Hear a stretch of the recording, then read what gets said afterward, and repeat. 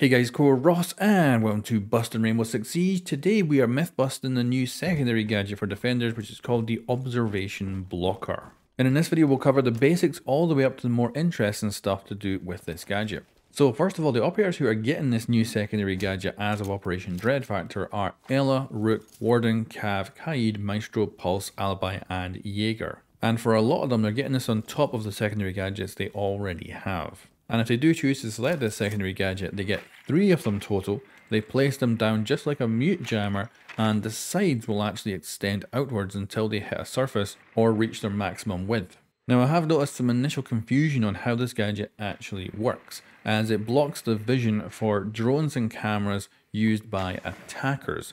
But if you walk up to it, you can just see right through it, no problem. And like visibly to your actual operator's eyes, it is completely invisible and you can just like see right through, no problem whatsoever. And I imagine first people's impressions is this from Mission Impossible, where it would put up a fake kind of screen of what's behind, which would have been cool, and I would have loved to have seen this from the drone's point of view as well, because then just imagine like seeing through a corridor and it looks perfectly normal, but there's gadgets and operators running around in there and you just don't see them whatsoever. That would have been freaking cool, whereas it's just kind of this like laser wall that you see from the drones. And if we actually take a close look at the gadget itself, I do think that was the original idea, because you can see a pair of cameras on each side, which I presume would have projected a fake version of the room or the corridor, whatever it was, onto the actual laser wall surface, and would have given us a fake look in there, which would have been cool, and I would have loved that, given a real Mission Impossible vibes.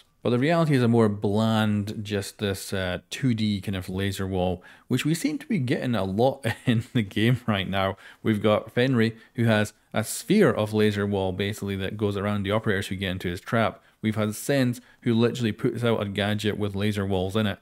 I kind of feel like this has been a bit of a similar thing popping up. But I think the idea originally was something more in line with Mission Impossible than what we've got today. But still, this is going to be a very powerful gadget, and let's get into breaking it down. So first up is Brava, my favorite operator in Rainbow Six Siege, and she's only been out for 1 season, and she's the favorite operator ever released in the game for me. But we're going to start with her, so she can hack the gadgets just like she can other gadgets, and it works as you would expect. What it does is flip this gadget to the other team so that instead of blocking attacker gadgets, it blocks defender gadgets. And right now I don't actually know if this is going to be worthwhile hacking. So first of all, it is a liability for Brava. If she goes into a room with one of these blockers up and is looking for gadgets to hack, but she doesn't want to actually get the blocker, the problem is going to be that there might be a Maestro turret just sitting behind that blocker, then shoots her drone. So there's definitely a huge risk, and I would say that this blocker is a counter to Brava for sure, but also I don't know if it's worth hacking or not hacking as of yet. But certainly you can switch it over to the other side and it'll block default cams, it'll block Maestro cams, but Maestro cams can also shoot the blocker and destroy it, but it also blocks bulletproof cams and stuff like that. So it's got potential here for Brava, but we'll see going forward. But certainly it's confirmed she can hack and take over observation blockers, switching them from a defender gadget to an attacker gadget. Now Twitch might be the strongest counter to the observation blocker. Even though her drones can't see through the barrier, she can just shoot the actual gadget itself, easily destroying it and getting that out of the way. So it is confirmed that the gadget is able to block division. However, I would say she's a very strong counter to this new gadget. Glass versus the observation blocker. So Glass has a thermal scope. That means he's looking through most likely a screen in his optic, which if it is a screen, then it's a observation gadget, right? And I think logic should dictate, and I actually don't know how the hell this gadget's making a wall that is visible only to cameras.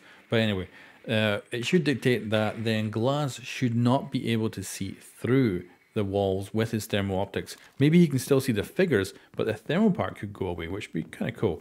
However, that is not the case. Glass can see through these things just like normal, so they're in no way useful against Glass. And I guess we can probably just say that whatever they're doing to project these laser walls is not affecting the thermal range or whatever the heck it is that Glass sees through his scope. So that is busted. And up next is Yana, and I would say actually the observation blocker here is a huge counter against Yana.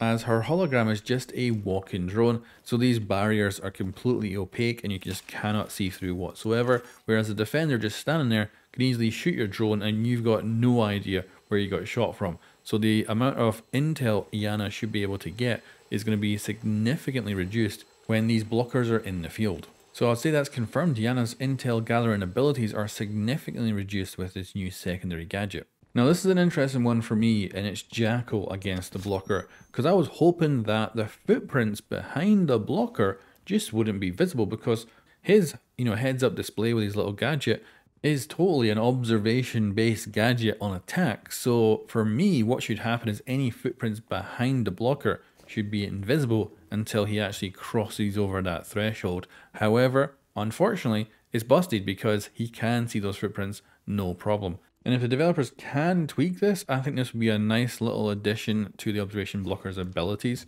but certainly at this moment in time, it is not the case. Jackal is not countered by this new gadget. Now let's talk about blocker placement, because I've seen a lot of people just go and slap these in the middle of doors so that they can be easily shot by the attackers, or even a Twitch drone driving up towards it can easily shoot it. These things actually extend significantly in width, so if you want to place these, place them like you're putting down a mute jammer. That way you can put down the actual gadget itself behind a solid surface, and then the projection goes out along the actual door or window or whatever it is you want to block. And that way you're able to cover that visibility point for a drone or attacker's gadget, or even a hacked Valkyrie cam that might be in your sight or something like that, that Brava's got under control. The ability to just block those things without getting the actual gadget visible for it to be easily shot or taken out with a Twitch drone or a Brava drone.